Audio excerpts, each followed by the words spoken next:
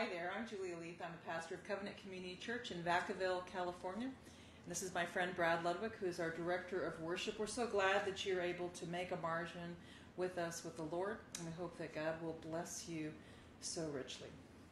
I pray that you are doing fantastic no matter where you are or what you're doing right now. And I know that we're all getting antsy as phase 3 out of 4,000 is coming our way. But we are excited to worship with you tonight, and that this series, even though we're getting ready to open up our doors on June 14th, this series will continue, and we've had a tremendous time doing it. As soon as we can start to see more people, it'll become something even better. So no matter where you are, if you're at home or at work, if you're in a room full of people or you're all by yourself, God's with us no matter what. So would you please sing with us?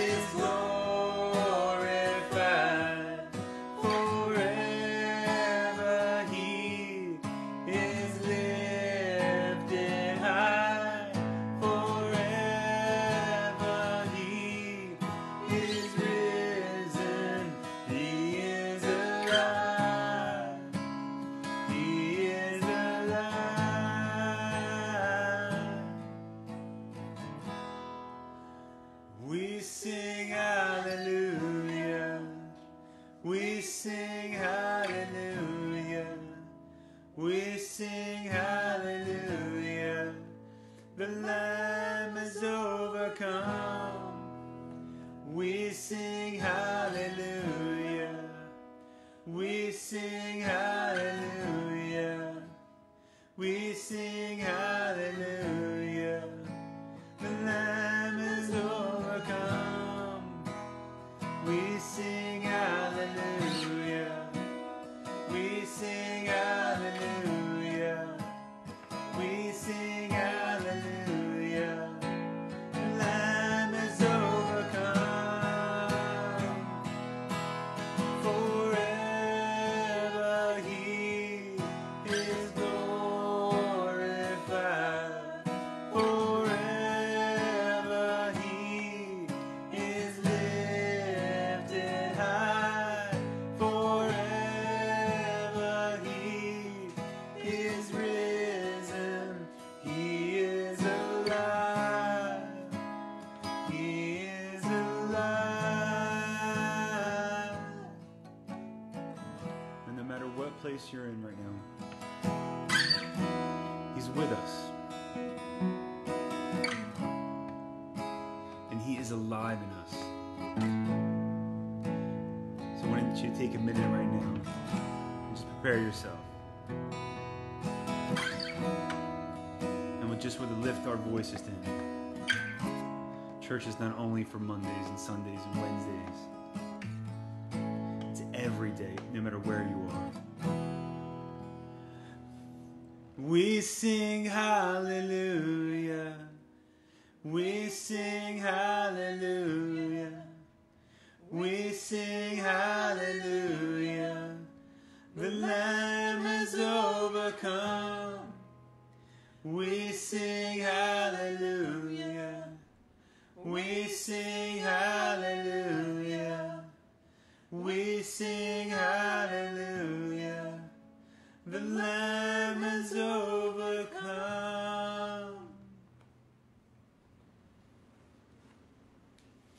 Pretty song.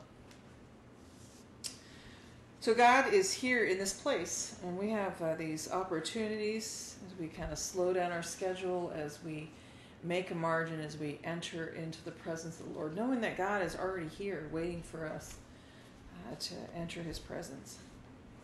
We've been reading through the chronological Bible. I hope you're reading along with us, and if you're not, I hope you're reading God's Word as you would.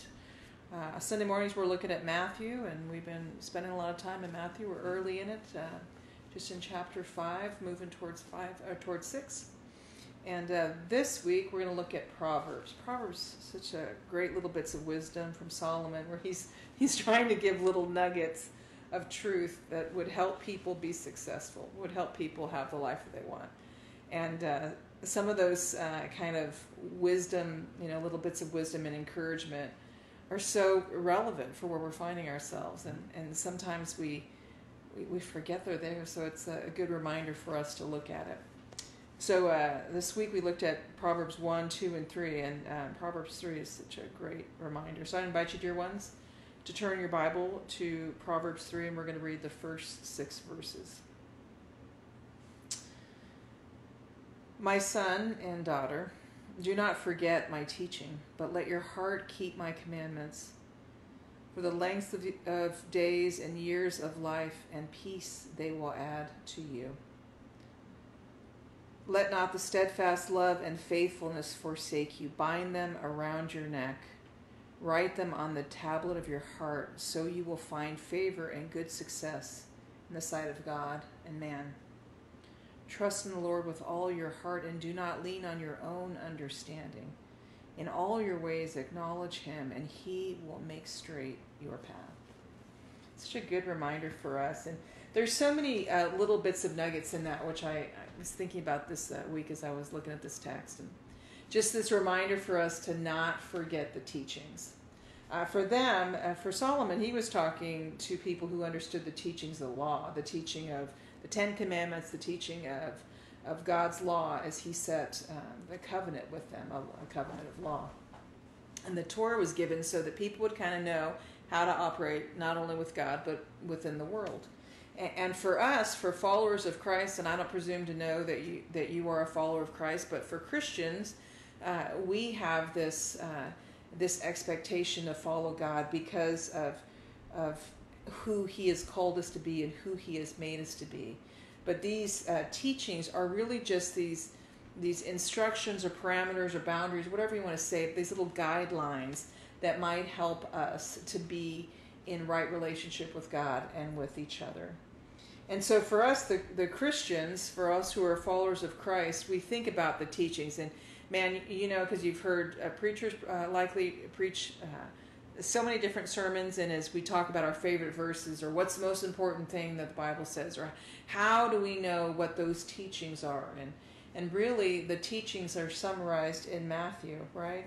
To love the Lord your God with all of your heart, with all of your soul, and with all of your mind. That's in Matthew 22. We're going to be looking at Matthew 22 in several weeks, but it is just this reminder of loving God with the totality of everything that we are, everything that we hope to become, all the ways that God has created us. He wants us to love Him with our heart, with our soul, with our mind, with the passions, with the thing that makes us uniquely us, and to make that decision and to think it through and to put those thoughts and feelings into action, which translated into a transformed life. So and then the text continues, don't forget them, but keep them on your heart. This passion and drive, the things that really make your life a life, the things that make your life a life, the things that make my life a life. It says, don't forget them, but to keep them in your heart. And then he continues, he says, they will prolong your life and bring you peace and prosperity. I don't know about you, but the funny thing is I signed up for that life. I signed up for the one where you do all the right things. Yes, you do all the right things. You check the box. Yes, I'm a follower of Christ. Yeah, I did the right thing. I was nice to the people around me. Yeah, and then I'm going to get peace and prosperity. I want the white picket fence. I want the great life where I always have enough to do the things that I want to do. And I want to have a life of harmony. And if we could bottle that, we would sell that in droves, right? And that is the Christianity. That's the faith that I signed up for on some level, and perhaps you did too. But here's Solomon saying, if you do these things, if you love the Lord your God with all of your heart, your mind, and your soul, if you follow, for Solomon, he's saying, if you follow the law, which is the precursor to the covenant of grace, he says, if you do all these things, then you will have peace and prosperity. And I say amen to that. The challenge is we don't always see that in our lives, right? The peace is not just a life of harmony. It's not just a life without drama. And man, there's been so much, not the right word is, but there's been a lack of peace in our world. There's been just pain and hardship and loss and death and hatred and all kinds of things that are going on that you're like, what the heck is going on? And I talked a little bit about that on Tuesday, but I see this text and I go, man, I want to have that. How do I have this life of peace and prosperity? But for him, and really for Christians, peace doesn't talk about having none of those things that are heartbreaking. What peace talks about is this wholeness, the shalom, the wholeness of God. And it's really this bringing together all the pieces of our life into one piece that we bring into the presence of the Lord. And then God will do what He'll do. And for me, I find this strange comfort that when I look at things and I go, I don't understand a thing that's going on in our world right now. But I want to have this life of peace where God is always bringing things back together. And then He says, and He'll bring this life of prosperity. And the life of prosperity is not having like the white picket fence or even having a certain amount of money in your bank account. Sorry. He works for the church too. Works for the church. But it's this reminder of the prosperity is living a good life in community, living a good life with regards to relationship with the Lord. And so he says, if you do these things, you will have God's blessing. You will have God's work in your life. And I think, I want that.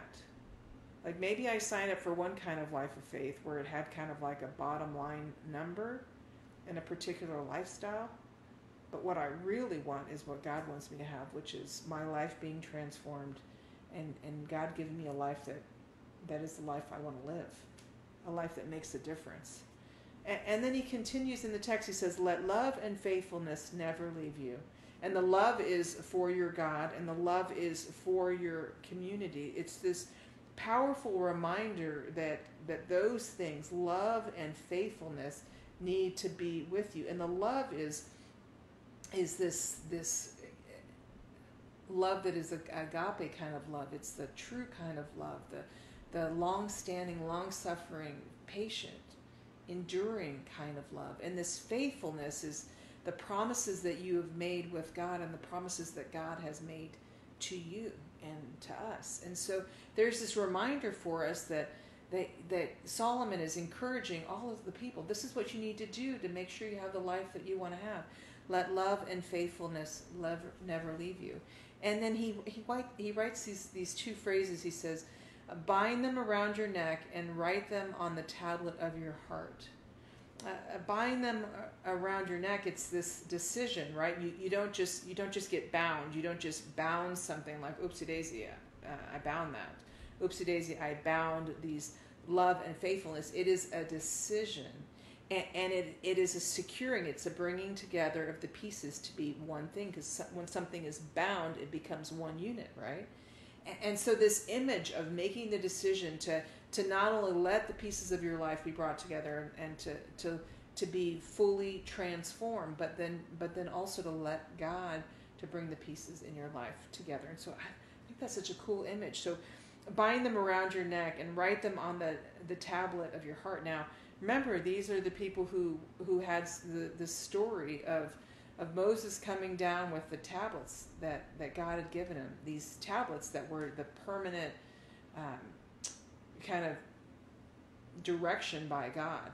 And even though those, the tablets broke because remember the people were not being faithful, and Moses got a little fired up, and they had a different set of stone tablets the second time. So maybe they don't have those stone tablets in front of them, but they surely have what's written on them. And so he uses, through God's grace, this image of writing them on the tablet of the heart, and this pointing back, remember, to the image that is earlier. And there's this interesting image, is that word is not even just binding them around your neck, like making this decision, but that binding is actually talking about wearing as a necklace, that you have to make an intentional decision to adorn yourself, to let yourself be adorned with this. And that image, right, that it changes you. I always say, never underestimate the power of a good accessory, right? I say that somewhat regularly. But here's the challenge, right? That this image of love and faithfulness coming, and it not only that you make that decision to be adorned, or you make that decision to put that on and you keep it close with you, but that it totally changes and transforms the perspective. It changes the look, it changes everything.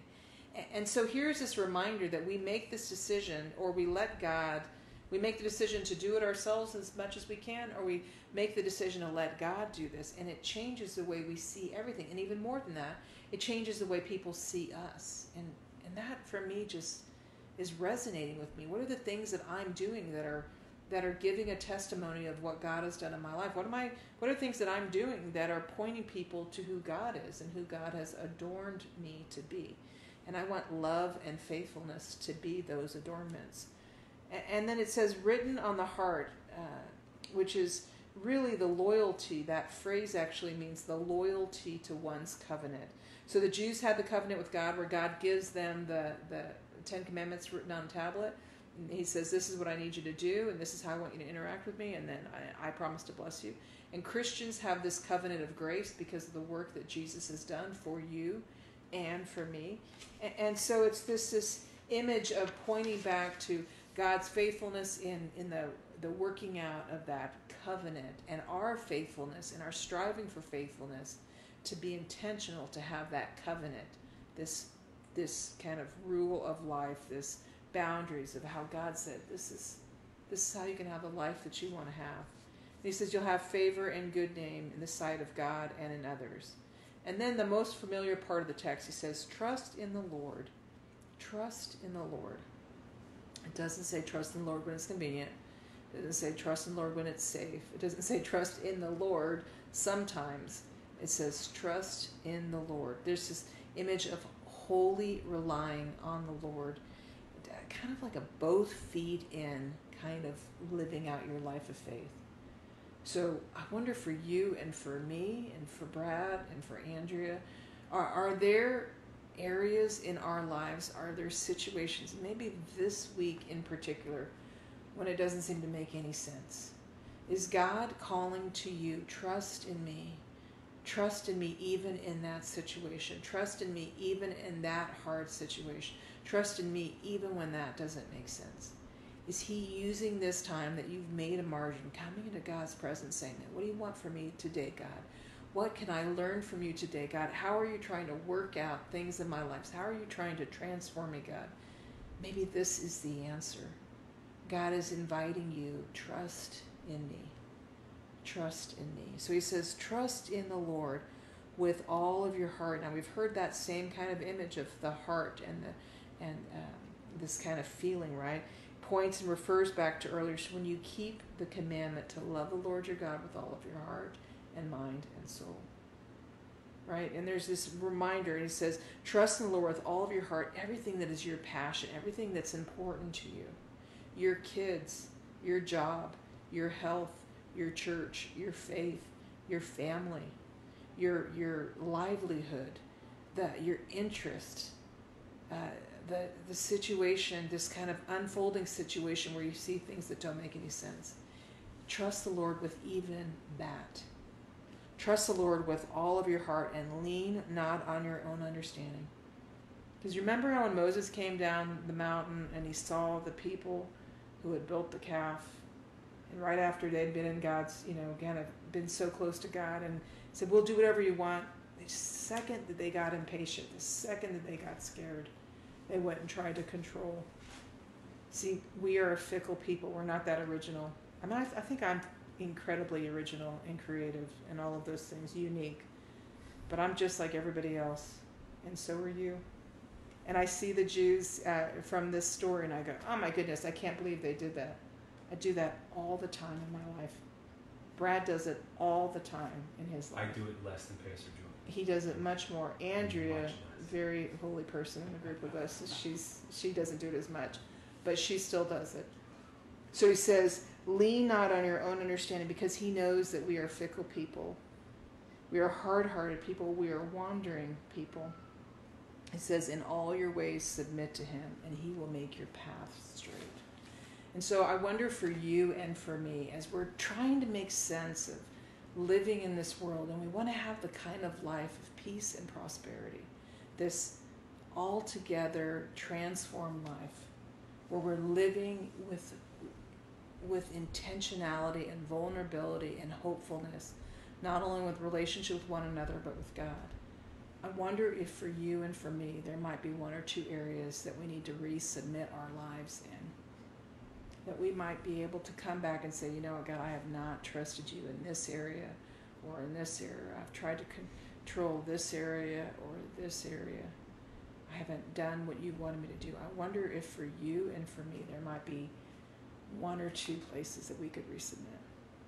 And here's the thing. Every day we have an opportunity, every moment we have an opportunity to come back into relationship with him. And it doesn't say that God's going to go, Julia, you boneheaded, hard-hearted, willful, stubborn woman, which he could fully say to me. He says, come back into me. Trust me. Don't do that, and I will make your path straight. See, God wants us to have the life that he wants for us, full of prosperity and peace, because he is good and generous. And so in this little moment when we can take a little pause, I hope that you will pray to him, and you might, in some ways, as we're making this margin, let the Holy Spirit bring those areas in your life that he might bring them back together so that we could, in fact, have God make our path straight. Would you pray with me? God, we're grateful for your mercy and for the ways that you show yourself to us. We pray that more and more you would remind us of all the ways that you're at work. And God, as we hear your word and your invitation to trust us, to trust in you, to trust every area of our lives to you, God, I pray that you'd help us to know what you want us to submit and to resubmit to you. So God, in this moment of silence, I pray that you would intercede, that you would speak clearly with grace and love and invitation and mercy. Lord, hear our prayers.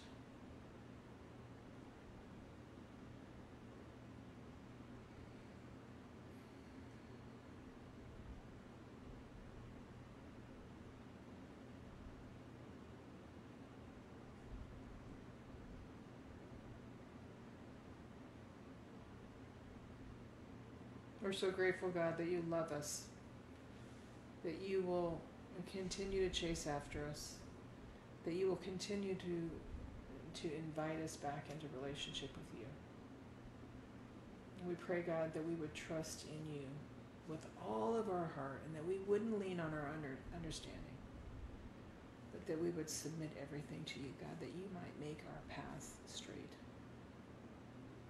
So with hopefulness and gratitude, we pray all these things in the powerful name of Jesus, and all God's people say. Amen. If you're anything like me, my greatest sin is usually, I've got this, there are people worse off than me.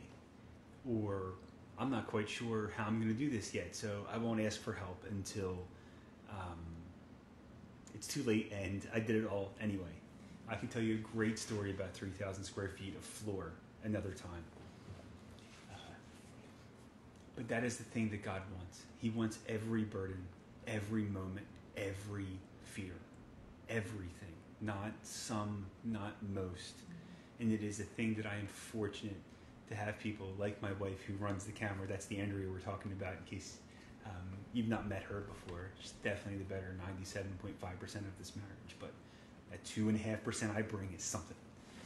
And it is something that my boss and my friend, Pastor Julia Leeth, is often pointing out, that if there's a hard way to do it, I generally find that way. And it is an unfortunate gift, I think. But especially in crazy times like these, I only need one, so that it's okay. You know, the people down the street need 3. God wants the one too. God wants to know if you are perfectly fine. And God will know for sure if you're really not, no matter what you tell yourself in the mirror. I have a small mirror right before you walk out my front door, and it's on the opposite side of my door, so I have to intentionally look into it and go, where are you really? You can tell yourself whatever you want. You can tell people live in your home. You can tell anyone anything, but where are you really? And in crazy times like this, the only certainty that you have is not your job, it's not your friends, it may not even be your family. It is for sure God being the same as he was, as he is now, and as he will always be. And that is something you just can't get anywhere else. So no matter what place you're in, whether you're home or at work, whether you're with a huge group of people you love or potentially dislike, God's got you. And then open up that heart for those people. So would you sing with us, please?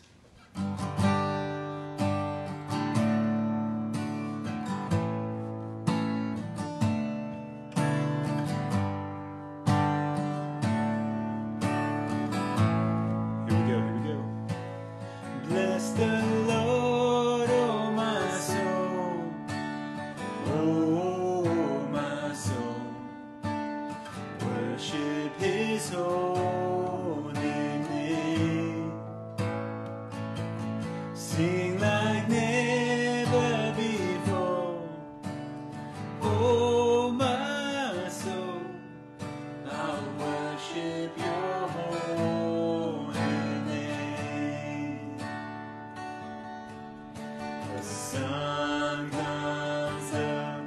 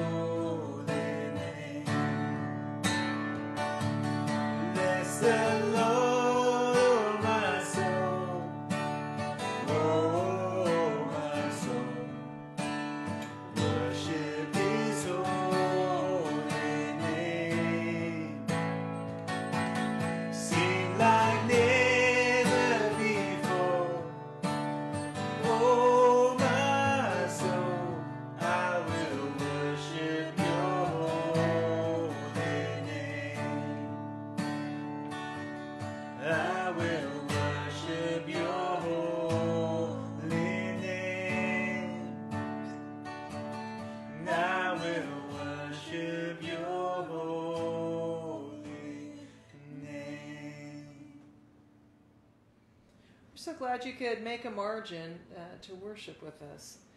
We're kind of making the transition back into coming to worship in person. We know that some of us will stay at home and worship online. Some of us will come back.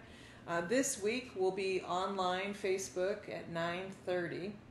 And next week, I had put out a letter saying that we'd have one service, and then we wanted to just make sure to confirm our assumptions. You may remember in the letter I said we may change it. Well, we're changing it before we even start. So starting on June the 14th, which will be our welcome back, our kickoff for the summer, we'll have 2 services in person, and that will be at 9:30 and also at 11. And here's the kind of cool, goofy thing. We're going to be like the cool, hip restaurant where you have to make a reservation. And like nobody likes to make a reservation. Can we have an amen? Amen. The reality is we want to make sure that we create a space that not only complies with what the county wants and the governor wants, yep, but also that it's a space that feels safe for us. And so we're going to split up the 2 services. So we're going to need people to RSVP so that we make sure that we stay within that parameter.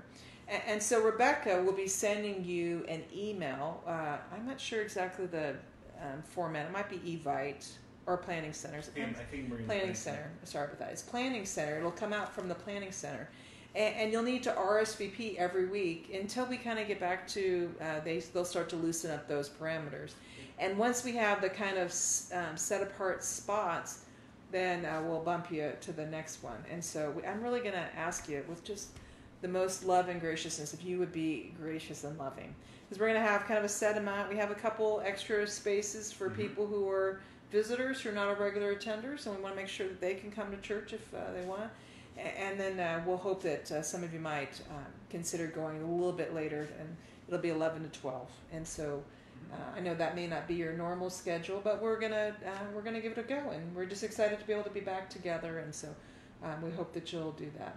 But we're just really excited to have you worship at home online if that is more comfortable for you, or to come in and make a joyful noise in person with us. But we're really excited to see what God will do. So glad to see you, and we'll see you this week at 9:30 and next week at 9:30 and 11. And God bless you. Have a great week, and thanks for joining us today.